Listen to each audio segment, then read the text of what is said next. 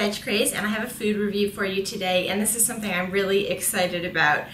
This is a chia cheese sauce by Heidi Veganics. So many of you have probably heard about this. I'll give you a good look of it because it's gotten a lot of buzz on social media lately. I think even Veg News was talking about it, so I'm pretty excited to finally be trying it. I got it from Vegan Cuts. They had a 3-pack deal. I've already eaten 2 of the jars, and there's only a little bit of this one left, and the only reason I saved it is so I could do this video for you guys. So as soon as the video is over, I'm gonna go and eat the rest of this because it's delicious. So here's what it is. It's a cheese sauce that's made out of chia seeds and other vegetables. Actually, it's a short list. I'll read it to you. Everything is organic.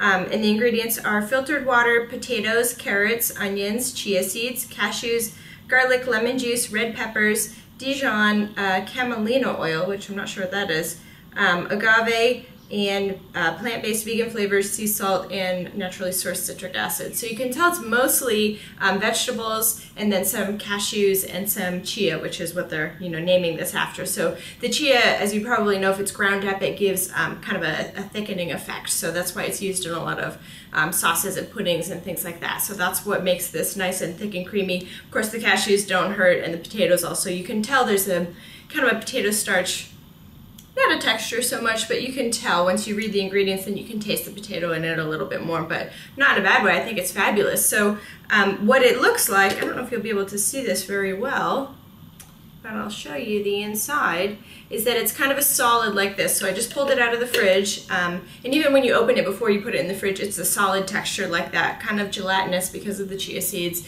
So you can just scoop it out with chips or veggies or carrot sticks or celery sticks or whatever you want. You can scoop it out like that, and it's like a thick cheese spread like that. You could even spread it on a sandwich if you wanted.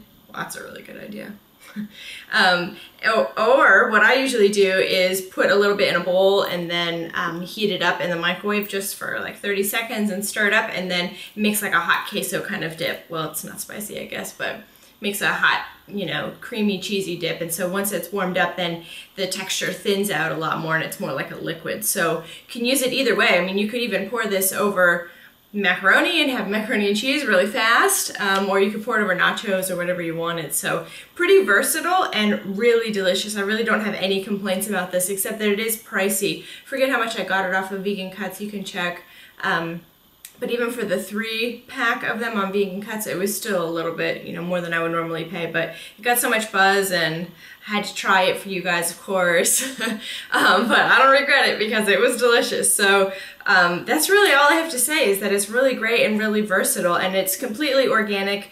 It says on the side, we choose locally grown ingredients with organic practices over certified organic ingredients with larger carbon footprints. So that's pretty cool, and it tells you where to go if you want to find out more about their sustainability practices. But totally vegan company, and totally organic, and totally natural. So gotta love it. Delicious, easy. So if you've tried this out, then definitely leave a comment in the section below, and if not, then I would recommend you do so, because I'm just gonna go and eat this right now. So thanks for joining me. Definitely subscribe if you want to hear about more vegan food and other vegan lifestyle tips, and I will see you in the next video. Aloha!